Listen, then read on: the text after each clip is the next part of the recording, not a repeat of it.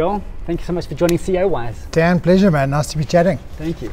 Now, you've most people know you for your winning drop kick in the 1995 World Cup. Now, and also you're commentating with the rugby, but not many people know that you're an accomplished entrepreneur and businessman with 9 businesses. Now, before we get into that and about Pivotal Group, take me back to your journey, your career journey from the 1995 World Cup until 2012 when you started Pivotal. Yeah, so I think it was probably quite a long learning curve is the best way to describe it. You don't just come out of a rugby career and think you're equipped to go into the next part of life. You have to decide what that life needs to be about, where your focus is going to be, and then you've got to learn how to apply yourself to that life. And I think for me that's exactly what it was. I carried on playing for a while. I played in the UK and coached and managed a little bit, and I think that obviously helped a little bit, managing people. And then things went a little pear-shaped on that side, and I considered a move to another club as head coach. Didn't quite work out, and I just decided the coaching game is not for me, and I wanted to come home. So we came home, and right from the get-go I got involved in a few entrepreneurial businesses, and then I don't know, through whatever reason I ended up into the corporate space, which was wonderful because it's the best learning curve of all. If you're in the corporate world, you learn about governance, you learn about procedure and process and little things that ultimately make you a better entrepreneur when you head on back. So I learned enormously. I had a wonderful time, especially because of the fact that it was based in sport. I had a wonderful time at Megapro with George Rotenbach, and what a great mentor he was to me in the world of sport, the commercial side of sport. I had a role to play in the Cricket World Cup that was here in 2003. I managed all the hospitality. I looked after South African rugby's commercial rights. I helped with some little parts of the bid book for 2010 Soccer World Cup.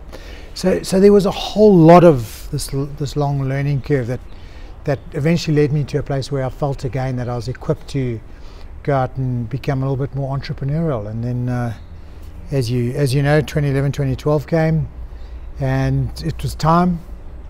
And things just worked out as they did, and we started our first business and moved in here about a year later. So it's an interesting journey, but very much a learning curve. Okay, and what exactly does the Pivotal Group do? So we started this business as Pivotal Capital, thinking we would be a venture capital business. We've never really exited anything, so we're very much a holding structure. I think the core of our focus initially was data. We realized that there was huge scope in data, but then Poppy and other governance laws came into being, which really prohibit the sale of data and the use of data without opt-ins. So we changed our focus a little towards the more disruptive side of technology, and that's really where we are. We started with a company called OneVault, which is voice authentication, voice biometrics. We then started building and managing call centers, and mainly the technology side.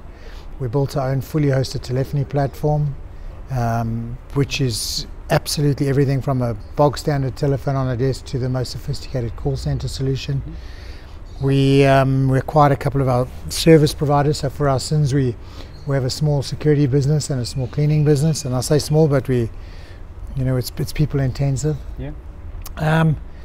We have a software as a service sales business, analytics, and then probably most recently we started a business in the recruitment space. We have an artificial intelligence recruitment solution that really is, we own the IP to globally, and it's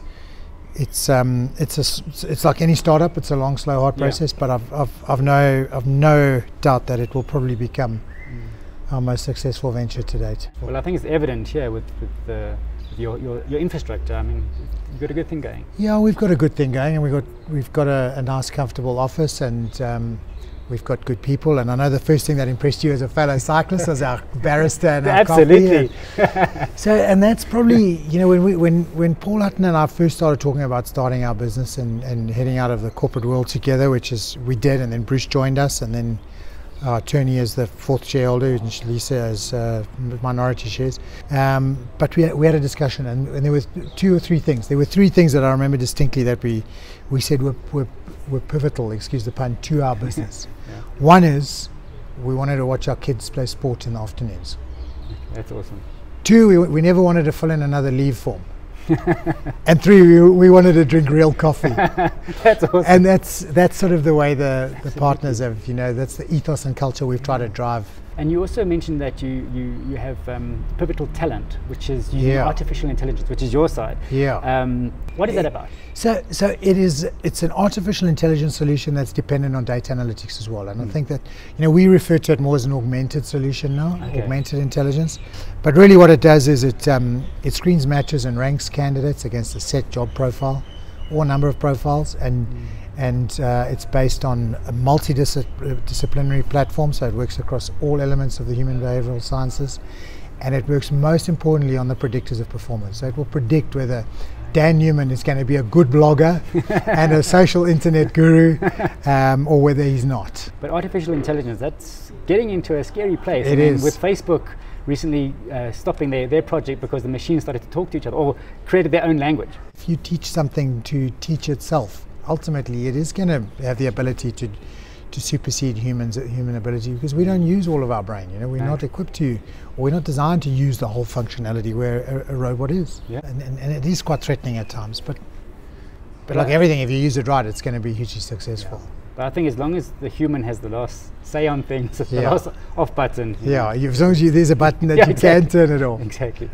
Now, what are the challenges that you've had, that you've overcome? What are the biggest lessons that you've learned to overcome in your current business?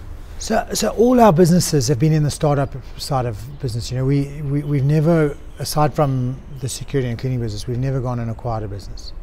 Everything else we've started from scratch, and I think startups come with massive cash flow challenges. We had private investors in our first business, and they're still involved. They still are investors in our business.